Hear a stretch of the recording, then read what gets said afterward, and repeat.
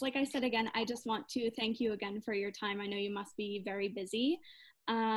But just before we get into the questions today, I'm hoping that you will be able to provide me with an update to the current situation in Beirut, specifically in regards to the political and economic developments from recent days.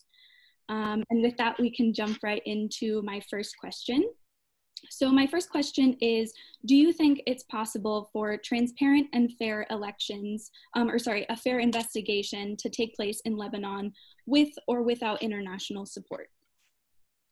It has been almost a month since the nuclear explosion, I don't know what to call it, the Chernobyl of Beirut, the catastrophe. And since then till now, we don't see any seriousness in the investigation. And that's why the first day I asked for an international investigation with international control. The problem in Lebanon that we do not trust the system. It's not that we don't trust the politicians. We don't trust those who were appointed by these politicians. We don't trust the whole corrupt junta. It's not only 5, 6 sectarian leaders that we don't. You're back? Yes, we're back.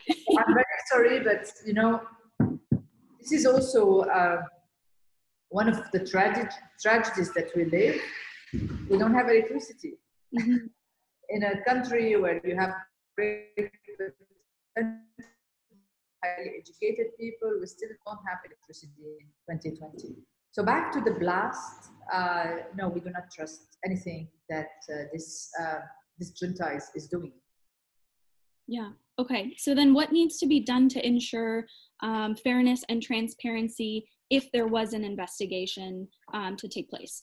Well, Macron is in the country right now. He's trying to fix a new government, a government that won't be different than the previous government for one simple reason. The problem is not the government. The problem is those who are acting and ruling through the facade that is called a government. It's the 5, 6, or 7 leaders with their followers who are deciding everything and who are setting the agenda. And then they just find some pretty faces with good CVs to appoint them as ministers and prime minister. So this is happening again, and it will keep on happening because this junta is really concerned on any accountability. Because if anyone is going to ask them about the big failure that they turned this country into, they will investigate the wrongdoings, the stealing, the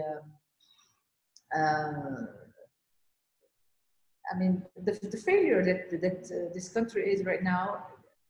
They are really worried about that. So they want someone, you know, who will not hold them accountable, who will just focus on issues that are dictated by the oligarchy dictatorship that we have, and they will never go into, you know, any forensic audit, for instance.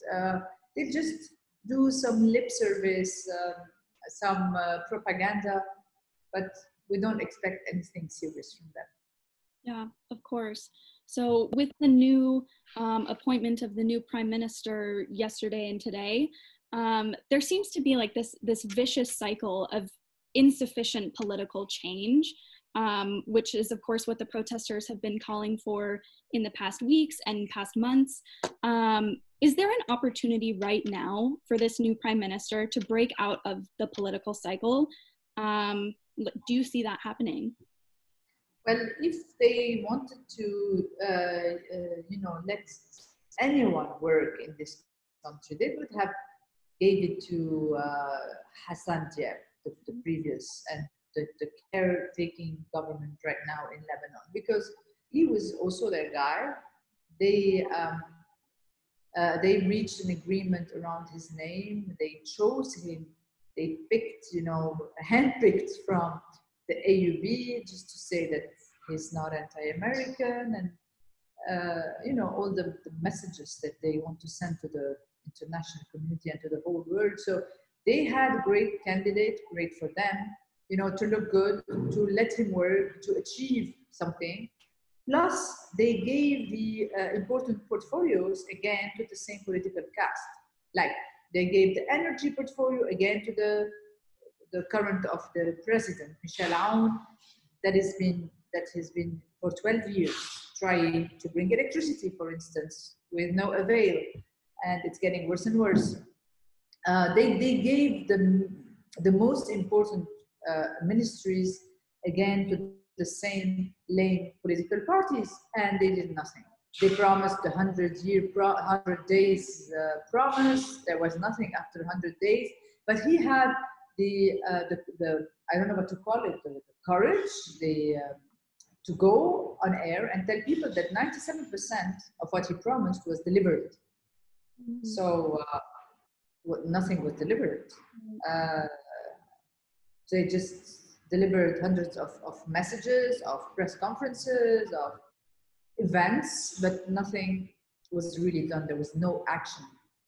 And here again, this prime minister will start also by telling us that he will work hard, that he will try to make things better, and that he'll do everything possible to make this place a country again. But truly, I don't think he can do much because of the reasons that I told you. He's not a decision maker. Even if you have the best CV on earth today, the best resume, you need a decision maker, and this is what we don't have. The problem is the decision making is sometimes in the hands of mercenaries who will only listen to external powers and do whatever they dictate to them. And also the nomination of this prime minister came this way. I have a request from the international community, if you allow me. Yes, of course. I would love to hear it. Yes, first I would like to thank them for the humanitarian aid and support that they provided for Lebanon, and that was highly needed. However, there's another kind of humanitarian support that this country needs, and that the Lebanese people are in dire need. And it's the support to delegitimize the mafia that's ruling this country. The Lebanese people delegitimized them already in the street. There were protesters in Lebanon, demonstration everywhere, and people told them, we do not trust you, we need early elections, we need a government formed from people who are not part of the political caste, who are independent and who do not report to the mafia that's ruling the country. It was very clear that was the two most important demands for the people in the street, and until today, they do not want to, meet this demand. So the international community can now do something for Lebanon, besides trying to find a good name and just try to get some diplomatic win. They can help us delegitimize them. I hope everyone who will come to this country will go and visit Beirut, like Macron did, our famous icon. She's a great singer. She's a great Arabic Lebanese singer, and she represents our unity as people. I liked what Macron did. He went to see her first for anything else, and he planted a cedar that was nice and kind too.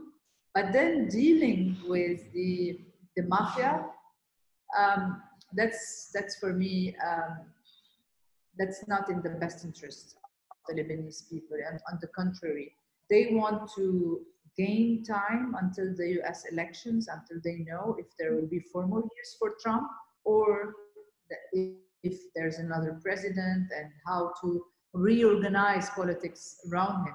So we're in the fridge right now waiting for things to happen outside our borders.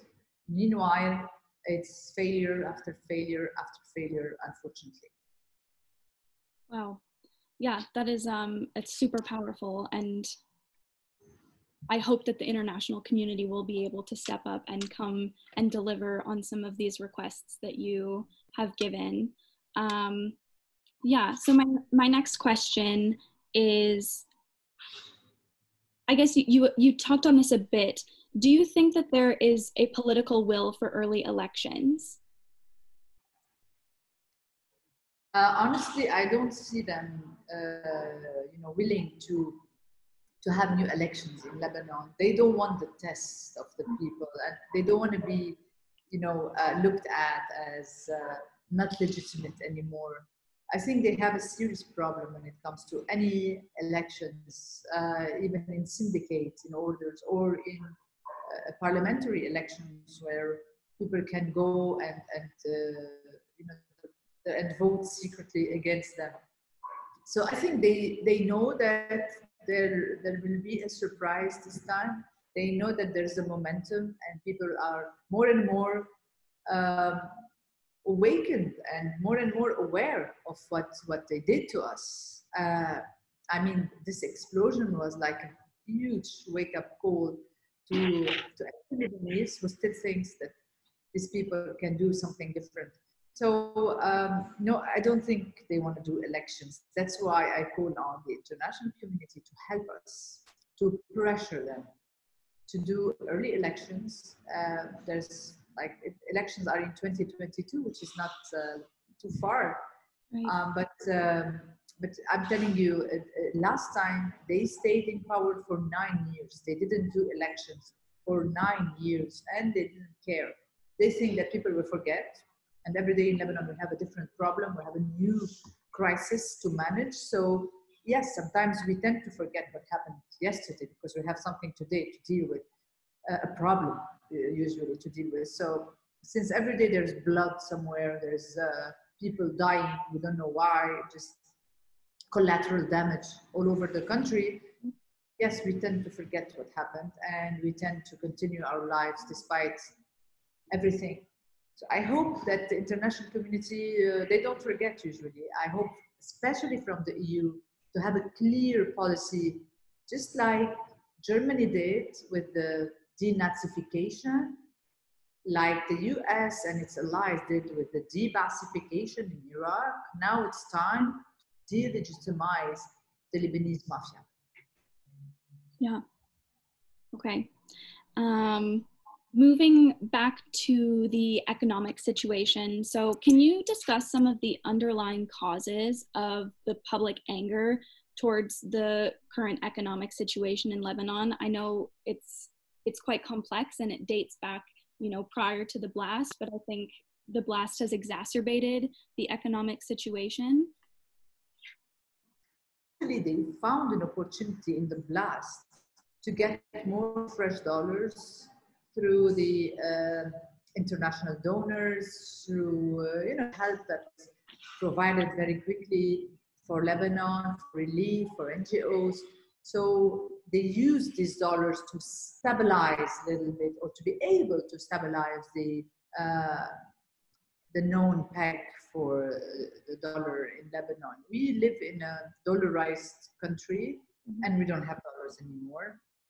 So unfortunately, the blast was a kind of an oxygen for this mafia, for this junta, because money was pouring into Lebanon to help from the diaspora and from all the generous people around the world who saw the pictures, who watched what happened to Beirut and wanted to help the city. So, but I don't think this game can last a lot. Apparently, Macron has a plan, as I read today and yesterday, and the plan is a kind of a shift in the economic way, strategy. I don't know if there's a strategy, but I mean, they're setting new rules and new, let's say, not regulations, a new way in dealing with the economic matters in Lebanon. Until now, it was a policy of, it was a Ponzi. The governor was doing Ponzi, and everyone knew about it, and it was a kind of a denial. And I was a journalist, and I used to ask questions like, how can we sustain if we have to every day to pay millions of dollars over the debt, over the imports that we get. I mean, and there's no export in exchange, and there is no balance in payments. I don't know if it's the right translation. How can we sustain it?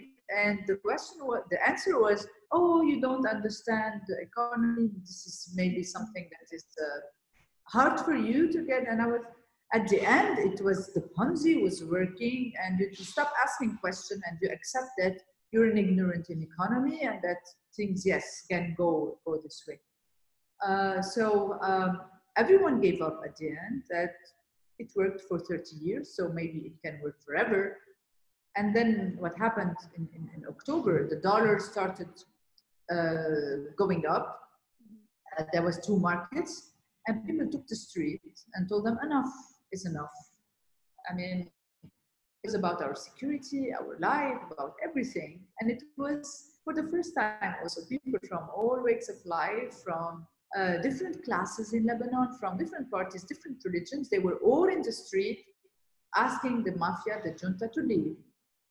And the answer was the way you saw it. So it's ongoing until now. They want to blame sometimes the demonstrators that they were the cause root for this economic problem, but it's exactly the economy and the economic problems that brought people to take the street and to defend their country, to defend its sovereignty, and to defend our wealth. They spent on our tiny country more than $300 billion for nothing. I mean, it's so obvious that they stole all the money because nothing was done. Right. Nothing at all. And there's nothing working in this country, absolutely nothing. We spent tens of billions of dollars on electricity and we don't have electricity. Where did this money go? You won't get any answer. And they keep on, trying to find new projects to fill up their pockets. And at the end, the project that is supposed to be a public interest for the people, it ends up, more public debt, more problem, more environmental catastrophe. And this is how we've been living with them for all these years. Wow. They have one weapon. They have one weapon until now that is still, unfortunately, selling, and it's sectarianism. This is their only way for survival, telling each one its constituency that he is sent by God Almighty to do what's the best for the sect. And all sects are living the same tragedy that we do. Yeah. Wow. Yeah, it's truly unbelievable. And seeing, I mean, the reaction of people, but yet that it has just continued for years and years and years it's just incredible, really. And it's, yeah, wow. Surreal. It is surreal. So yeah. So I hope I will give you, just a little bit of what's happening here. Yeah, of course. It's incredibly complex. Yeah. So I just have a couple final questions, and correct me if I'm wrong, but today does mark the 100-year anniversary of Lebanon's independence. Is that correct? So independence, no, but 100 when from the day Lebanon was proclaimed, you say, as a country. As a country, yeah. It was called the Big Lebanon at that time because Lebanon had different sizes throughout its history. So they added this part of the Bekaa Valley, part of the south and north, and it became bigger than the Mount Lebanon. And they called it the Big Lebanon. And it was announced 100 years. We were under French mandate, and the French stayed until the Second World War. Our independence was a fact after they left, after the French occupation left. We had different occupations after that. We didn't call it occupation. Sometimes we call it friendly presence. Sometimes we call it friendly occupation, friendly mandate. You call it whatever you want. Now it looks like we're living the Iranian era in Lebanon. Very clear that Iranians won in the battlefield that is called my country, Lebanon. And the struggle continues for our independence, for our liberty.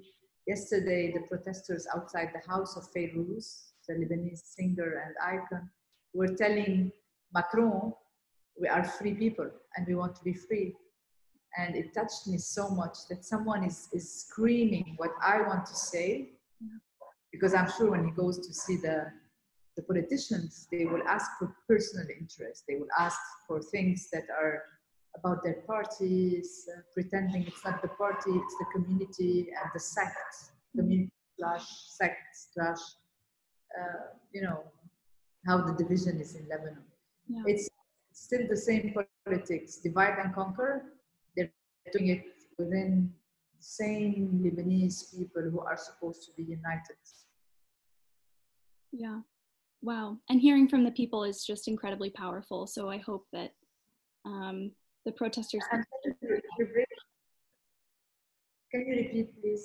Yes. Hearing from the people is just, it's incredibly powerful. And I hope that they continue to speak up and that their voices are continually heard on an international stage. So yes, my final wrap up is just to give you the opportunity to send any other message or question or concern to the international community, anything that we can do here in Brussels. Yeah. Well, let me tell you, we deserve the life that you have in Europe. We deserve to live in a country where you can plan for a future, or plan for a tomorrow, or plan for your wedding, or plan to have a job. We deserve, after 100 years of struggle, of suffering, of tragedies, of blood, and of lots of misery, we deserve to have a country that is that can protect every Lebanese, to have law enforcement. And what we are asking here is our basic needs. We're not asking, like in Hong Kong, for instance, for freedom or for freedom of speech, or we're asking for our basic rights. We're asking for security. We're asking to be living together as Lebanese and to let us live as one nation. I can understand that in the entire world now, the dividers are winning, and that's also very sad. The right wing is taking over everywhere. The Trump effect is seen everywhere in the world. So I hope that Europe will stay a place of values, of empathy, and to keep these values and to fight for these values. Because as Lebanese, I was hoping that we can get this fresh air from Europe, democracy, and then all the values that also Europe paid a very high price to live in these standards. So my message is, don't give up, because if you give up, we won't be able ever to have a place where human dignity is respected, and where we can have a future for our kids. Wow. Thank you so much. And I want to say, at least on my behalf, that we haven't given up, and I'm very much invested in the cause of the Lebanese people. And I just hope that I can continue to do as much as I can personally to support Lebanon and the Lebanese people. I hope to see you in Beirut soon. I would love that. And thank you for what you're doing for Lebanon. Thank you. Thank you so much, Paula. I do really, really appreciate your time. Thank you so much. Thank you. Thank you.